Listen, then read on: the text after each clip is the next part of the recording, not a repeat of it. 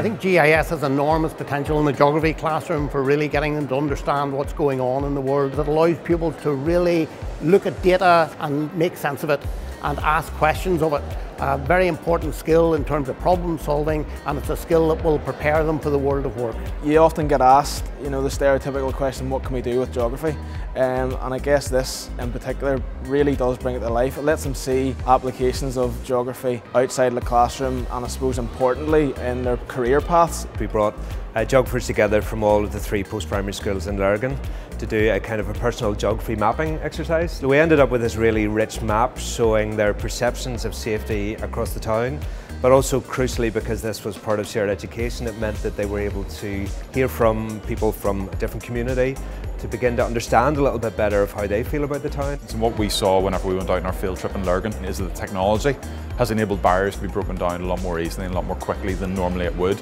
And having something in their hand that's so intuitive and so easy to use has actually made them feel more comfortable, has got the thought processes going more quickly, and has then got the discussions developing a lot more quickly than it would. ArcGIS has really opened up a lot of geography to me. Being around Esri and looking at ArcGIS, I think I might go for a geography degree at university. It's changed my perspective of geography, because before it was like, oh, we're going to look at this map of a river system or this cross diagram without really looking at it on a global scale. It was very localized and very much just a map that our teacher handed us a print off, and it's helped me be able to think, well, what can I use this for? So the way the students are really using ArcGIS Online is a lot of time through Survey 123 and their fieldwork. The platform just allows them to start from start to finish to be able to map all their work, plan where they're going to go, gives them some rationale and language about why they're going to certain places, and they can finish it off with a story map to actually submit as part of their work. During the field trips, kids will have no bother with working because we're in the local area. We still have 4G and it's very user-friendly when we're outdoors. Usually what we'd have to do is we'd have to just get maps off the internet and then annotate them with pencil and paper,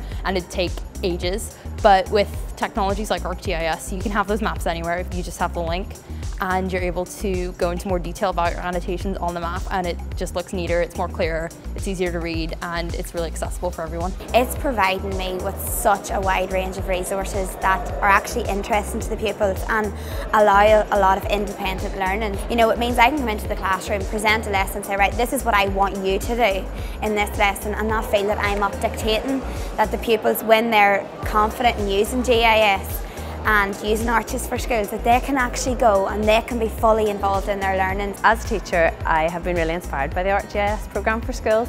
It has helped me see how geography can really link in with STEM and with IT, so it has really helped bring the outside world into the classroom. There's never been any kind of software in school like ArcGIS, so just learning about it for the first time and feeling like I'm really getting experience with something brand new, that was absolutely fantastic for me.